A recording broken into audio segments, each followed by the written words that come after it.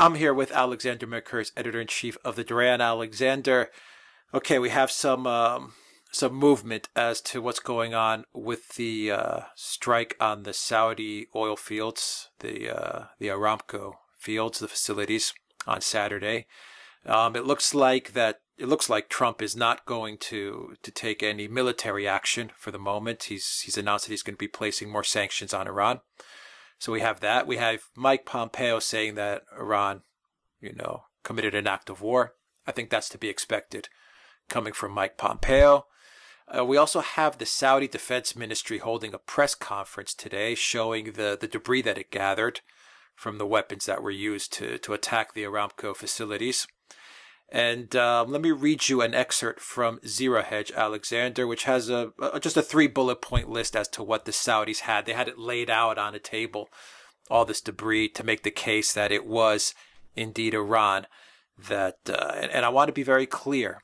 They said Iran sponsored the attack, not did it. I want to be very clear. It didn't come from Iran. They didn't say that. They said Iran sponsored it. So you have that wording. So let me read you this Zero Hedge excerpt. Showcased among the debris can be seen what looks like a ballistic missile among multiple smaller drones, including, according to the statements, 18 Delta-winged UAV plus 7 cruise missiles fired. Direction of flight plus range indicate attacks did not originate from Yemen, but from the north, and sophistication of weapons, including GPS guidance, giving high accuracy. So that's just a quick overview as to what Saudi Arabia was kind of laying out to point the finger on Iran. What do you make of all the various news topics that have been coming out regarding this story? Right. I mean, the overwhelming take I'm getting from all of this is that Donald Trump and the Saudis do not want to go at the moment into a war with Iran. I mean, Donald Trump has announced sanctions against Iran. He has not given any indication that there's going to be a military attack on Iran. The Saudis were given the perfect opportunity to say, yes, this was the Iranians doing it, and here's the proof. By the way, I should say the cobbled together things they provided would convince no one at anything very much. I mean, it was a very, very unconvincing display. But as you absolutely rightly say, they stopped short of identifying that it was Iran. And to, I think, reinforce this image that we are now backing off from an attack on Iran or from a war with Iran, we're getting all these reports from the Saudis that, in fact, the damage will all be repaired within a few weeks, that oil production will be back to normal by the end of September, and that we really don't have any reason to be unduly concerned.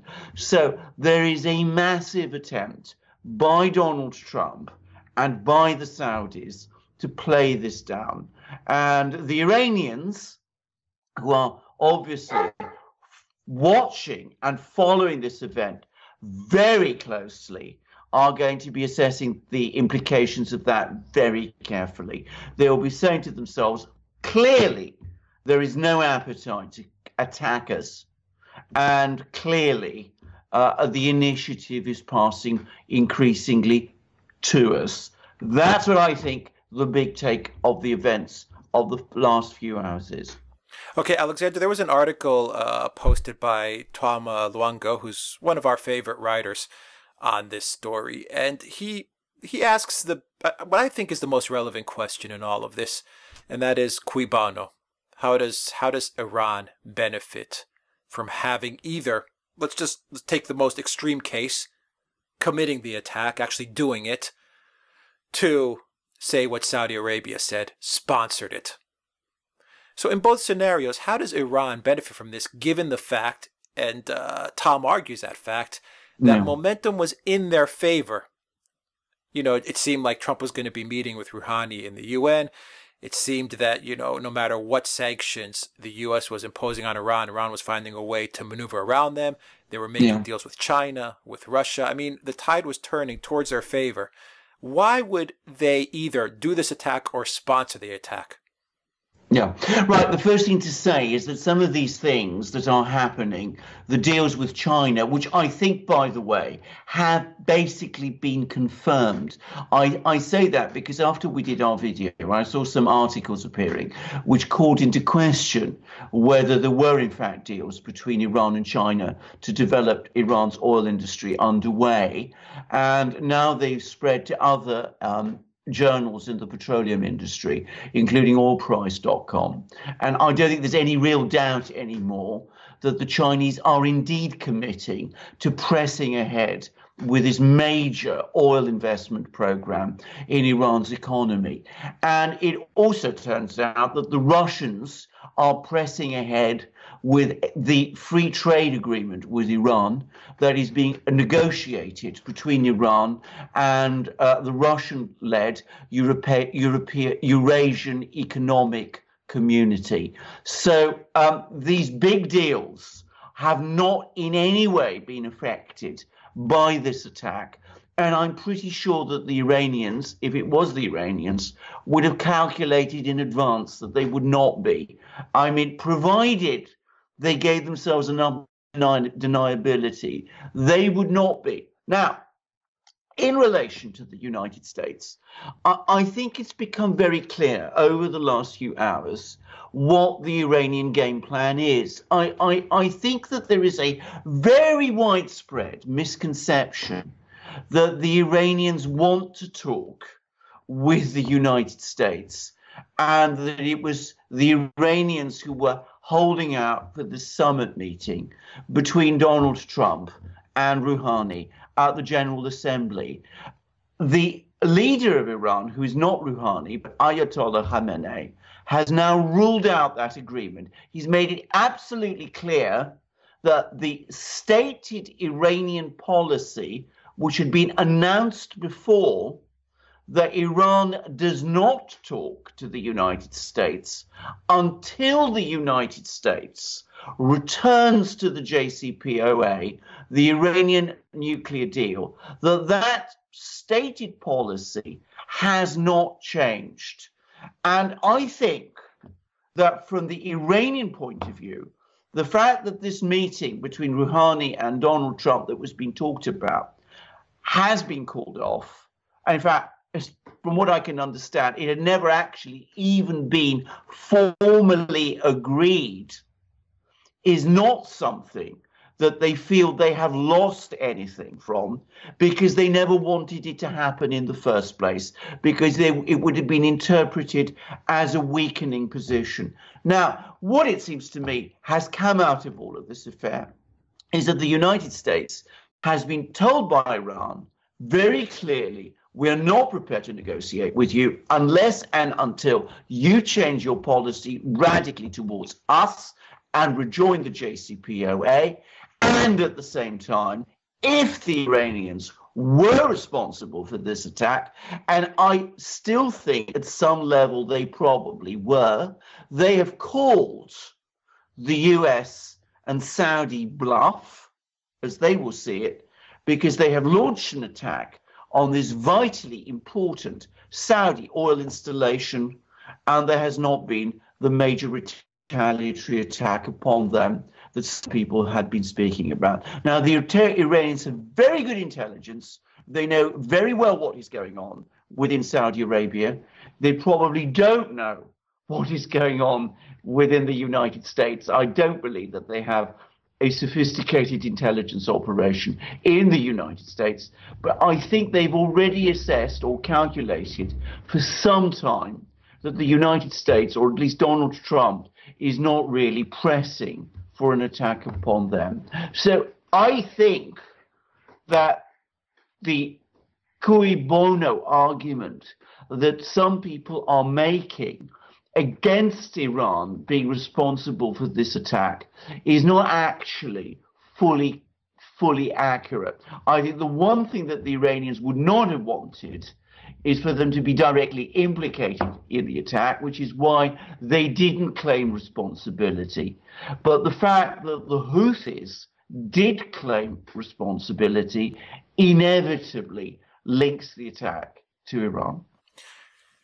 I want to dig in just a little deeper into this specific attack. And I'm still trying to wrap my head around it. What is the goal of committing this specific type of attack on these facilities? Is it, number one, to try to put an end to the war in Yemen? That I understand. Is it, number two, to send a message to Saudi Arabia that we can take you out? We have the capabilities with very advanced weaponry. And you guys, obviously, I think one of the big takeaways is that you guys don't have any defense capabilities. I mean, I think that became patently clear.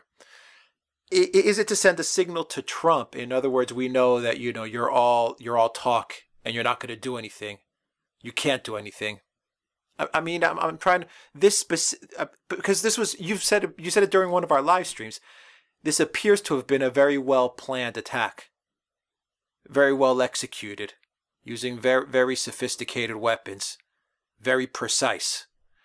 So why do this?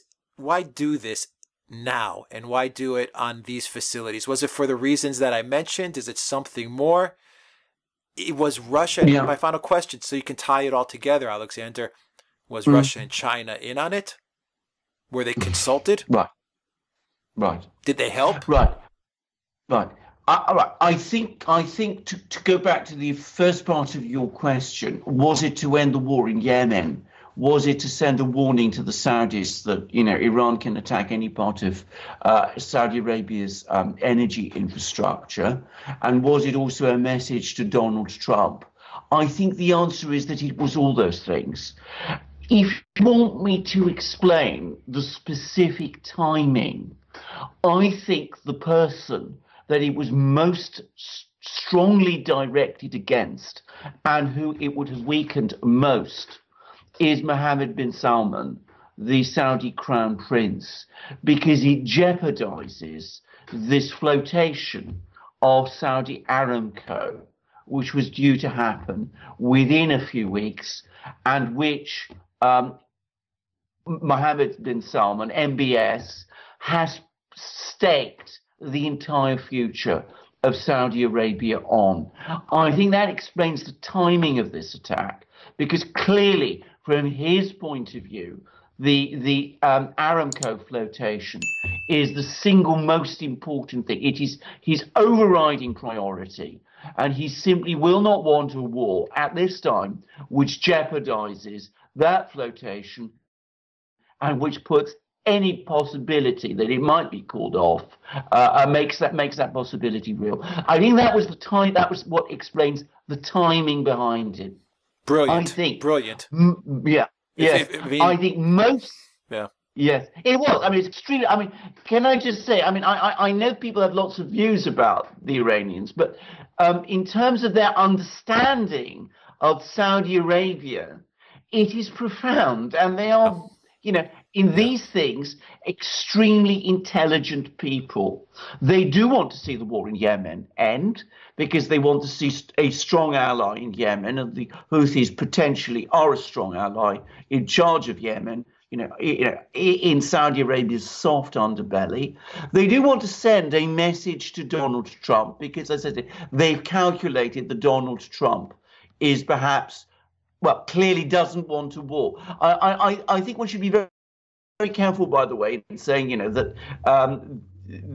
Donald Trump is, all talk and no hat, as I've seen. I mean, I think that the Iranians know that you can ultimately push him too far, which is why they were careful, if it was them, and I do think it was them at some level, to hide it behind the Houthis and to give him enough space so that he wouldn't attack them.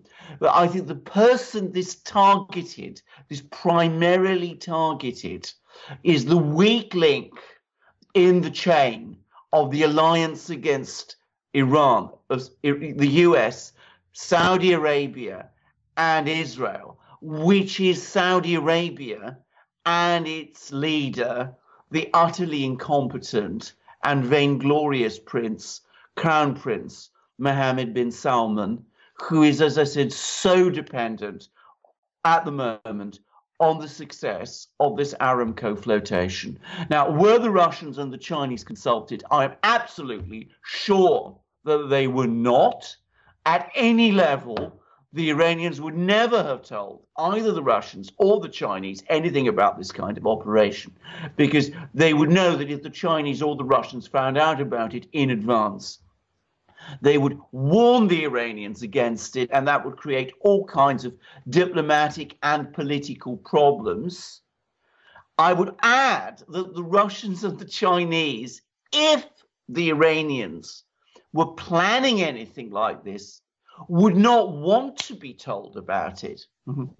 So, once again, by not telling them about it, the Iranians have given the Chinese and the Russians enough room so that the Chinese and the Russians can proceed with the massive deals with Iran that they are currently executing. The oil deal in relation to China, the free trade agreement in relation to Russia. So I think this has been very carefully thought through by some very clever people in Tehran. I think that, as I said, it may not seem obvious, but there is a cui bono for Iran in all of this. Now, having said all of this, I do want to make it very clear. I mean, I don't know. We're not an intelligence agency. Perhaps it was the Houthis all by themselves. I have difficulties believing that. I have to say, for me, the evidence does point ultimately towards Iran. Yeah, it sounds like they game planned this very, very well. Yes. And it sounds like I mean, it's just brilliant because it's a brilliant FU to MbS. Yes. And it's all about money, right? When he's about to float Aramco and just make a killing on the flotation of Aramco, and essentially also save the kingdom's, financial position because it's not doing so well recently. I mean, the flotation's a huge deal. The flotation is a huge deal. I mean, Saudi Arabia is practically, let's be quite clear about this, it is moving relentlessly towards bankruptcy. I mean, on the one hand, Mohammed bin Salman, MbS, wants this massive, grandiose industrialization program. At the same time, he's spending money recklessly on the war in Yemen. And of course, the other princes, the Saudi royal family and their various hangers-on, are not prepared to cut back on their spending.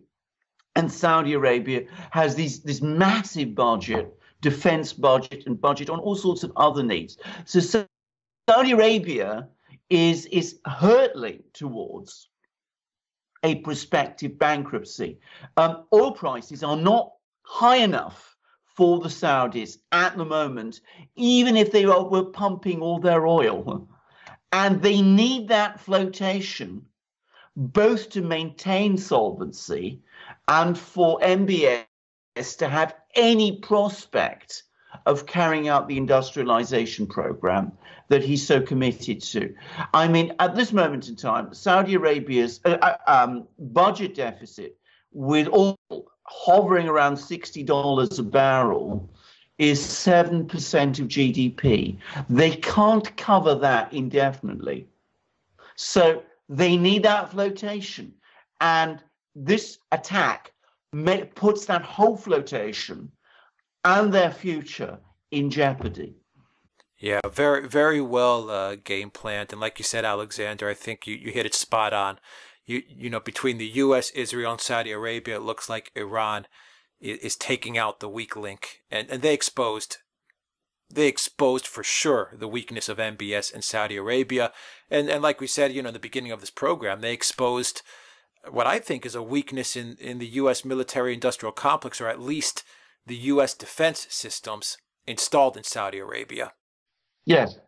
I mean, I would stress, if it was the U.S. itself controlling those defense systems, right. I think it would be different. Yeah, but they exposed that overall weakness. Exactly. That link in the chain. That link in the chain. And it is a serious problem. I mean, the Saudi military, as by the way, MbS has actually admitted is the Saudi military, in spite of being the third most expensive military in the world. It sounds incredible to say this, but Saudi Arabia outspends Russia in terms of its defense procurement. I mean, you know, Russia, which is a military superpower, Saudi Arabia outspends it. And yet they can't even defend their most important oil facility. So, I mean, they are totally and completely exposed. And this has been extremely cleverly and ruthlessly done.